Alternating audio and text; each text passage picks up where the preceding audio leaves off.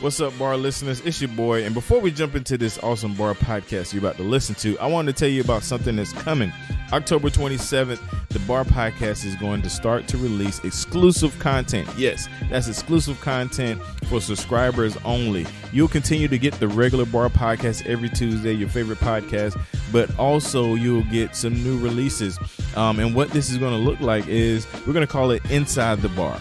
And what that means is we're going to have the regular 30-minute conversation with our guests, with our awesome guests we have every week.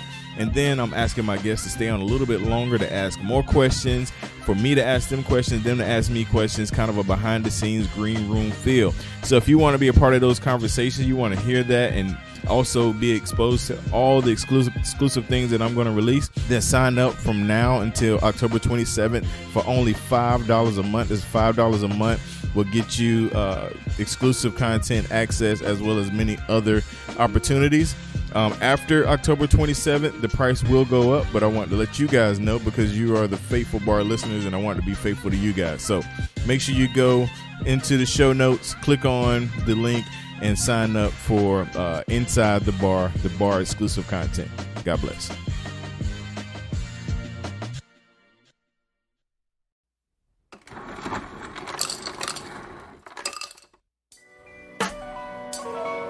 Yo, welcome to the bar. Come on and pull up a seat and open up your Bible. What a wonderful feast. The living bread, and we're discussing what it means for the streets, the inner cities and the burbs, and every person we meet. This is where we challenge worldviews that we hear from world news. In light of the scripture, we are here to serve you. We're your source for resources to help you on your way as you battle mean forces. This is for the people who can see the importance of sound theology and the scripture that support it. And this is for the truth lovers, biblically reforming, preaching Christ to the nations. Yeah, welcome to the modern Reformation. Yeah, the Bar, biblical and reformed.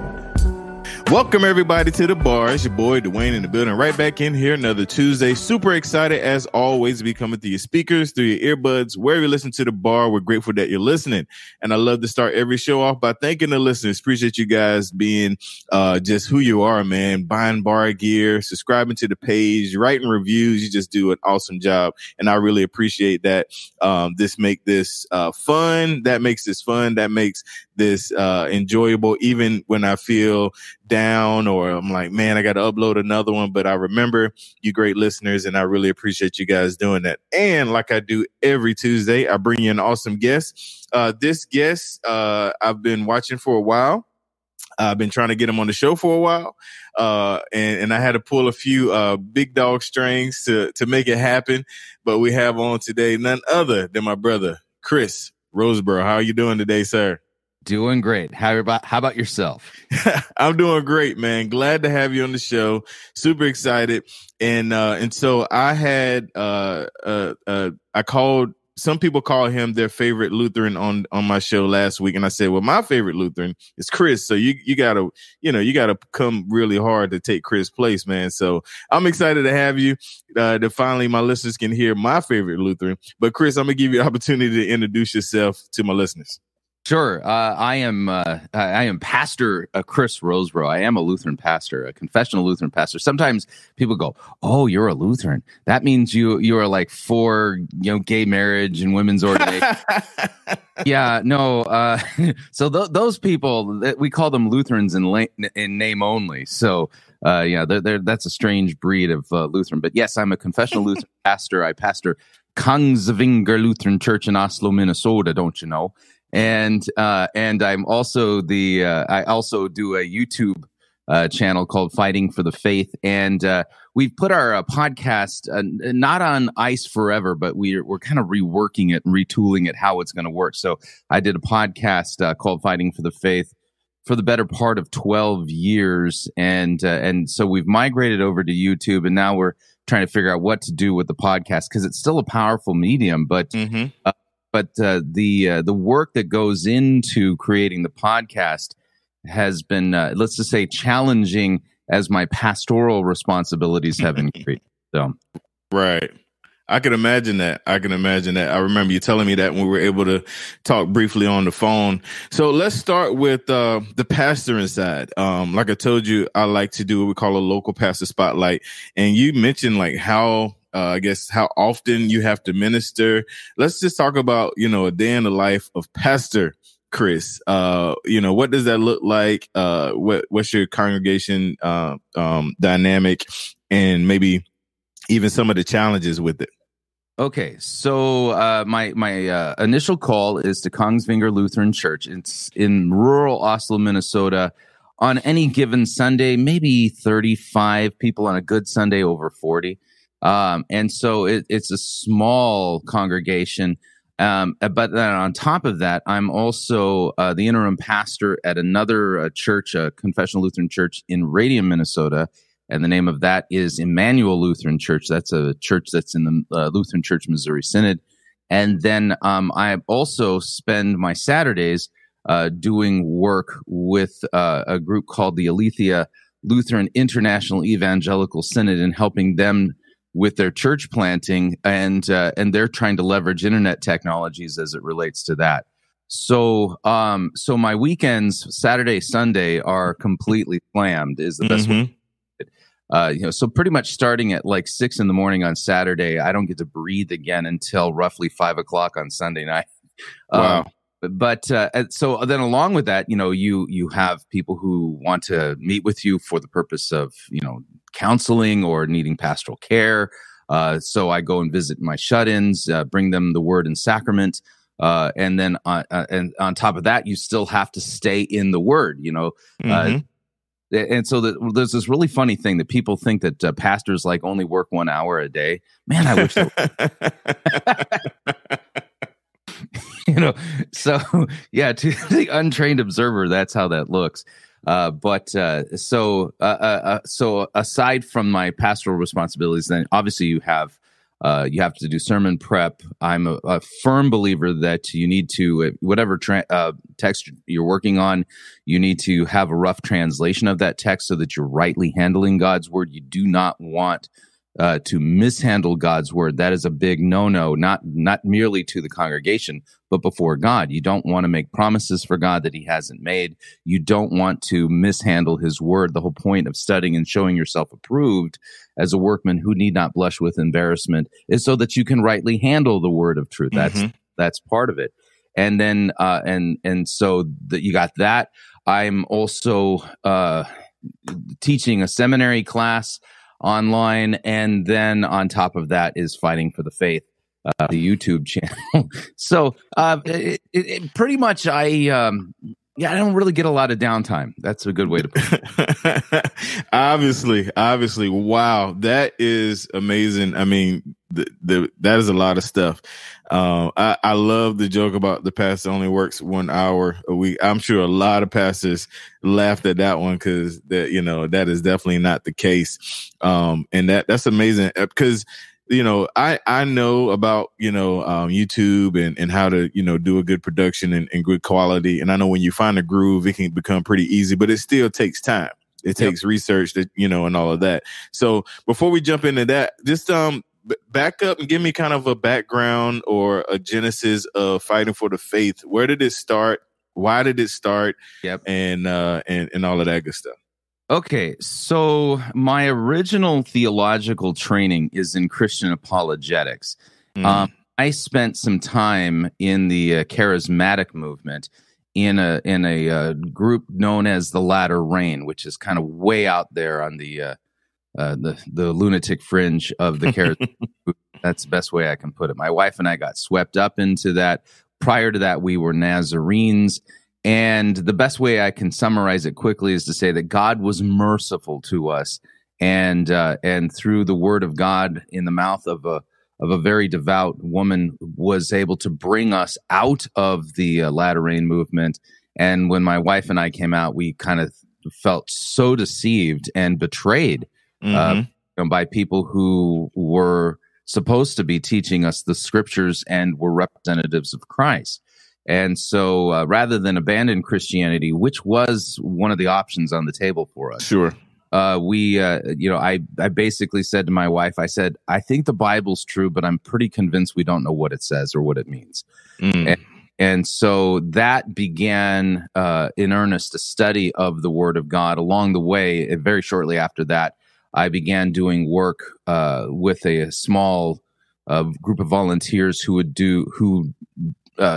basically reached out to Jehovah's Witnesses for the purpose of sharing the gospel with them, doing counter-cult apologetics. Found that I really, really enjoyed it. For me, that was not work. That was something. It was a joy to do. So Walter Martin was still alive at the time, and I contacted him and had the opportunity to have a brief conversation with him. Told him that I really wanted to pursue this. He told me to pack everything up. My wife and I were in Seattle at the time, and moved back to Southern California, and we did. And I studied apologetics under Dr. Rod Rosenblatt at Christ College, Irvine. That's kind of the foundation there. And that Walter Martin told me to do that. Now, he died before we got there. But so that started me on this journey. And one of the things that I was exposed to for the first time with the Lutherans was the proper distinction of what's called the law and the gospel. And so as a Nazarene, it was all law, and and always what you have to do. And rarely, if ever, did you hear what Christ has done for you. So there was an imbalance. And where you're preaching and teaching that you're receiving is all law focused, it has a tendency to send people into kind of three different directions.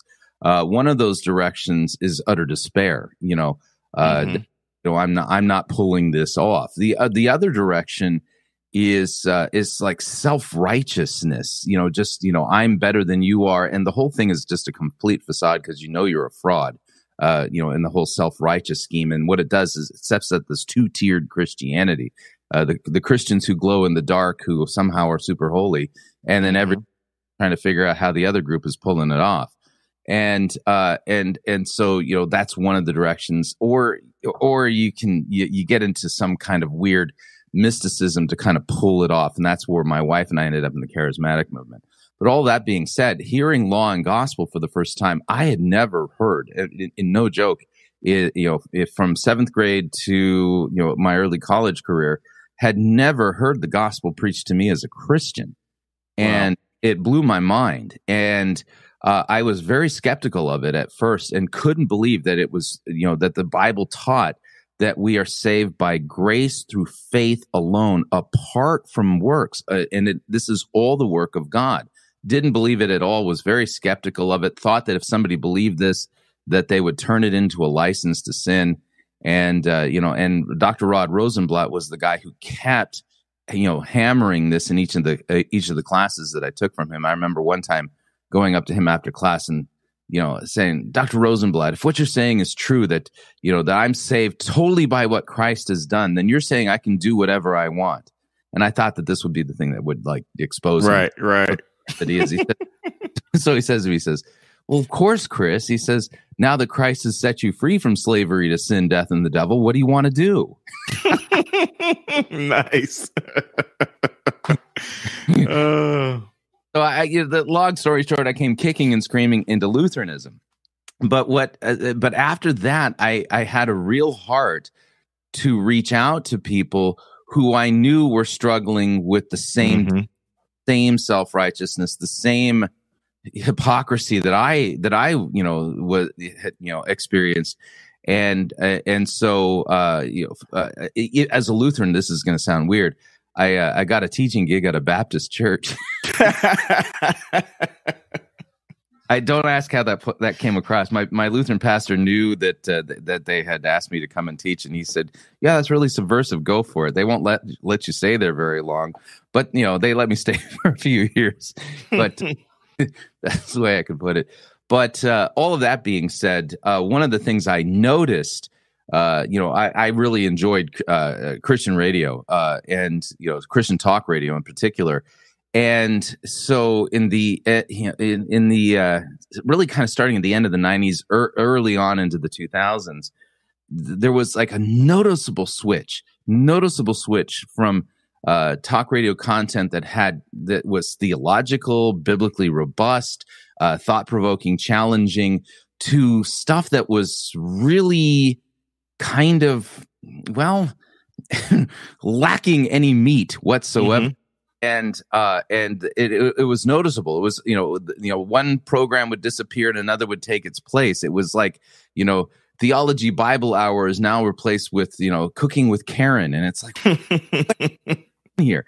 And so at that time, I thought, you know what, I began writing a blog in the mid 2000s, and thought, maybe there's a way to translate this into, something that would be along the lines of a radio program or something like that. Podcasting hadn't really taken off as any kind of a thing yet, although, it was around that time that the iPod came out, and that was kind of changing everything, and as far as how people were consuming their talk radio. So I put together a pilot for a program called Fighting for the Faith, and at the time I was a corporate executive, and I called one of the major Christian radio stations that was part of a broad national network, shall we say, and one of the executives was more than happy to sit down and talk with me about my ideas, and so took him to lunch. Sat him down, played a few samples of my program, talked to him about what my ideas were for Fighting for the Faith, and we didn't get too far into the conversation. And he says, "No, Becky wouldn't like that." And I said, "Becky? Who's Becky?" So he said, "Well, Becky is our target audience." And I said, "What?" He says, "Yeah, Becky is a married female. She's between 29 and 31 years old. She has 2.4 kids, and she needs stuff that's more practical and relevant to her life. And she really doesn't like theological content and or biblical conflict and stuff like that." And so, and he said, "Now we'd be willing to, to play your program, but you're never going to make any money at it. It's going to cost you a lot of money to broadcast it and stuff like that." They were always willing to do that. And I was kind of upset after my lunch. Oh, sure.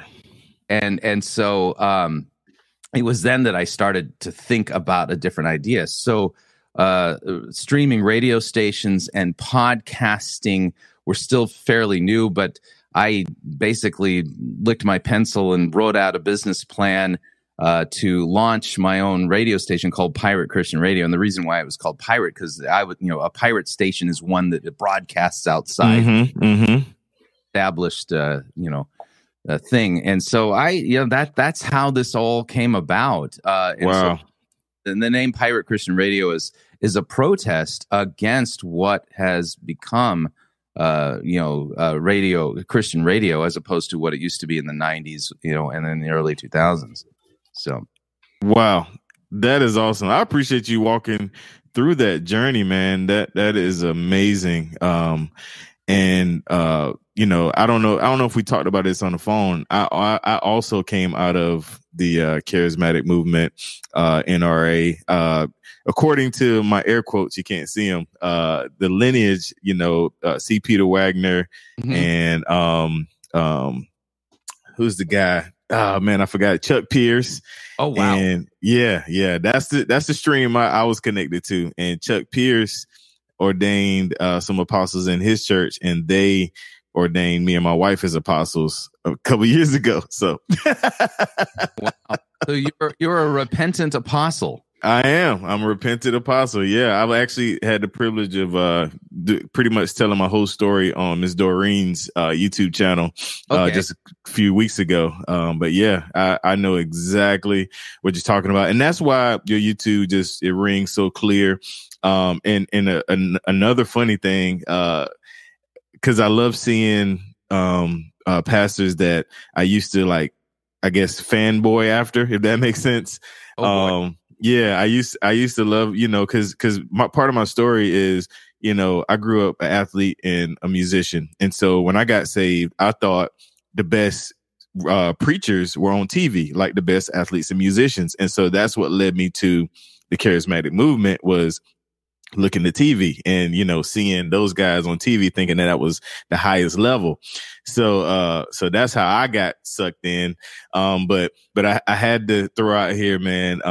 We're in Greenville, South Carolina. So we attended church where Ron Carpenter was a pastor.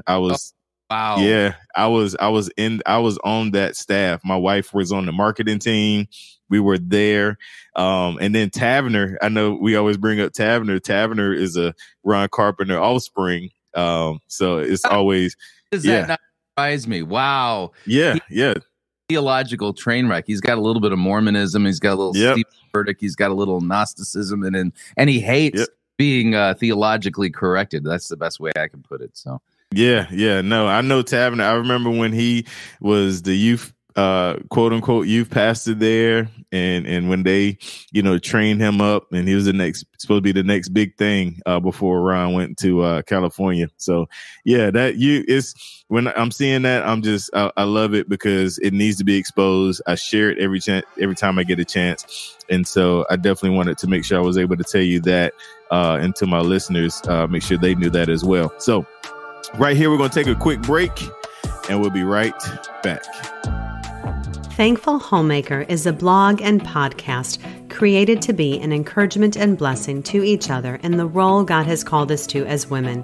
Thankful Homemaker provides truth-filled, gospel-driven encouragement to homemakers who, amid their ordinary days, desire to honor and glorify God in all things. Come visit thankfulhomemaker.com for the latest articles and podcasts. You can also subscribe to the podcast on iTunes, Google Play, or on your favorite podcast catcher. So ladies, pop in your headphones as you're doing dishes, cooking dinner, or folding laundry, and sit with me, host Marcy Farrell, as we chat together on how God's Word impacts everything we do as Christian women.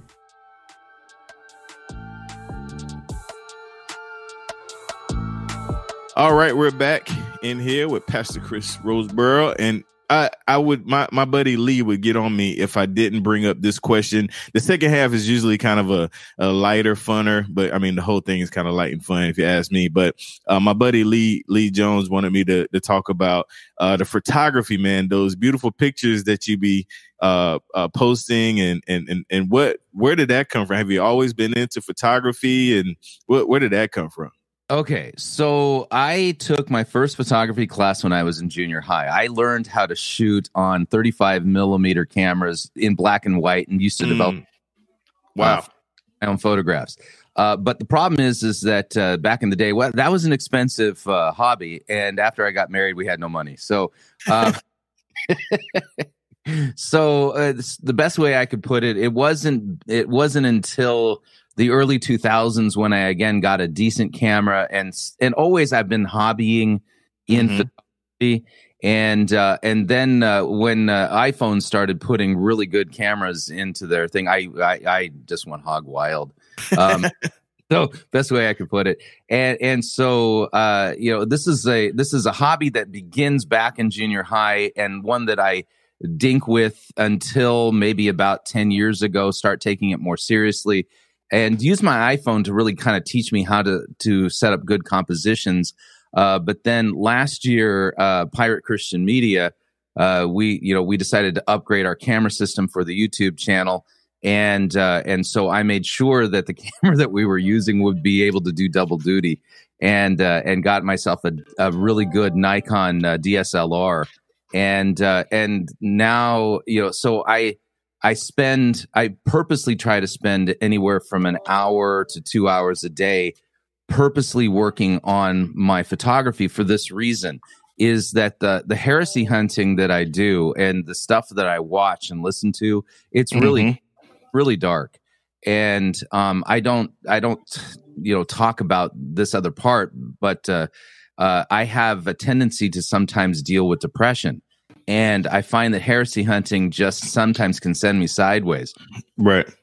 And so by working on photography, what that does is it puts me into a different side of my brain. And when I'm working artistically like that, I'm able to turn off the heresy hunter for a little bit.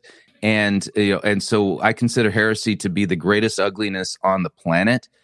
because it is a blaspheming of God's holy name and a twisting of his word, and it's the work of the devil, and it's very dark. Whereas photography allows me to go and hunt for the beauty that is in the world and find a positive way to bring that forward. There's no, it's just the theology of the beauty of God's creation. And so I purposely am now applying myself to hone skills so that I can bring forth more professional looking and beautiful compositions. That's really the idea. Awesome. Yeah, no, and they are awesome. I love them. And my buddy Lee, like I said, he's a big fan of them. So I had to make sure I asked that. So now to the bar signature questions. These are the 3 questions I ask all of my guests. Okay. And the first signature bar question is, what kind of music do you listen to? It depends on the time of the year. Okay. Okay, so in the fall and in the winter, I am a classical music guy. With cooler weather, I just love, so when I'm studying, when I'm working on a sermon, when I'm translating scriptures, I love having classical music in the background. And I don't really have any particular favorite composers. Oftentimes, I'll find myself really looking forward to the weekly update of the A-list classical list that's on Apple Music, and I discovered so many good classical artists that way, and that's like my favorite thing. But then as we start getting into spring and things start to warm up, I go bluegrass, and then in the summer when it's nice and hot and it reminds me of the beach, I go back to the 1980s. So I'm a Duran Duran U2 kind of guy. Nice. Good deal. All right. Next signature bar question is, what book or books are you currently reading? Okay, let me grab the stack. Hang on a second here. See, I can't read one book at a time. I know. So I'm currently reading Henry Eister Jacobs, A Summary of the Christian Faith. I am also looking at James Livingston's Modern Christian Thought. In the heresy category, I'm reading a book called The Apostolic Revolution, and then I'm also working on a thing, working on some historical roots of what's called Lutheran Pietism and its impact on American evangelicalism. So I'm reading Pia Desideria, as well as John Wesley's A Plain Account of Christian Perfectionism. And then, of course, that does not also exclude also the works that I'm reading in the Church Fathers. And right now I am reading the sermons of Ambrose of Milan, which I find to be just fascinating. So that's kind of what I'm working on as far as my book reading is concerned. Nice. Yeah, I word that question that way because most people are the same way. They work through several at a time. So I definitely get it. All right, last signature bar question, and it should be interesting. What podcasts or sermons do you listen to, if any? Okay, so my favorite podcast for almost 2 decades now is the Issues Etc. podcast, and pretty much that's the only podcast that I have the time to listen to with all the other work that I'm doing. So that I don't mean to disappoint, but that's kind of where I go to kind of keep a track on current affairs as it relates to the church, and they always have a good way of handling current news stories and things that are happening in the world. So Issues Etc. is my go-to podcast. Nice. Yeah, no, that's that makes sense, and that's why I worded that question that way, if any, because a lot of times when you pastor a church, content creator, you don't have a lot of time to consume podcasts. So I totally understand that. Well, Chris, I really appreciate you coming on my show. This has been fun. It's been a blessing. Glad we're finally able to make it happen. And I love to end the show with give you an opportunity to address the listeners. Anything you want to share, not personal, anything you want to share as far as encouragement or any words that you want to leave with my listeners before we get out of here. Sure. And so it is my greatest joy to always tell people of what Christ has done for them. And so we as Christians, we get knocked around and beaten up by our own sinful flesh, our own sinful decisions, the temptations of the world, as well as the temptations of the devil. It seems like the unholy trinity of our flesh, the devil, and the world have conspired to really knock our faith out of us. Mm-hmm. And there, in which you might say to yourself, or you might hear the devil whisper in your ear, there's just no way you're a Christian because I saw what you did. And I always like to tell people, listen, Christ has died for the ungodly, the scriptures say. And so when the devil reminds you that you are ungodly, you say, yes, this is true. But that is also good news for me because Christ has bled and died for the ungodly. There are no sins that are not bled for and died for by Christ.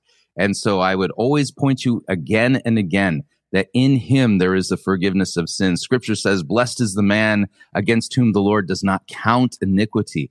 And so we are blessed because God has forgotten our sins. They are bled for, died for, and as a result of it, heaven and eternal life are given as a gift. And so we recognize sin for what it is. It is slavery, and we recognize that Christ has set us free from slavery so that we can be forgiven and pardoned, and we have a hope of a new world, all as a gift. So stop striving for it. Relax, believe. And if you thinking, yeah, but I've sinned, say, yeah, of course you sinned. But if we say we have no sin, the scripture says we deceive ourselves and the truth is not in us. But if we confess our sins, God, who is faithful and just, will forgive us our sins and forgive us from all unrighteousness. So that being the case, Christ has bled and died for you, forgiven you of all unrighteousness. So relax, believe. You're his son, you're his daughter, and you have the gift of eternal life given to you. So receive it and believe and just relax. That's what I like to say. I love it. I love it. That is awesome. Thank you again, Chris, for coming on the show. Definitely appreciate it. That was great words of encouragement, and we're grateful to the B.A.R listeners. Appreciate you guys tuning in to your favorite podcast, the B.A.R Podcast, every Tuesday. Make sure you go to thebarpodcast.com. Make sure you go to thebargear.com to get some B.A.R gear, and then make sure you check out Fighting for the Faith. I'll have all the links in the show notes. And until next time, you guys, God bless, and we are out.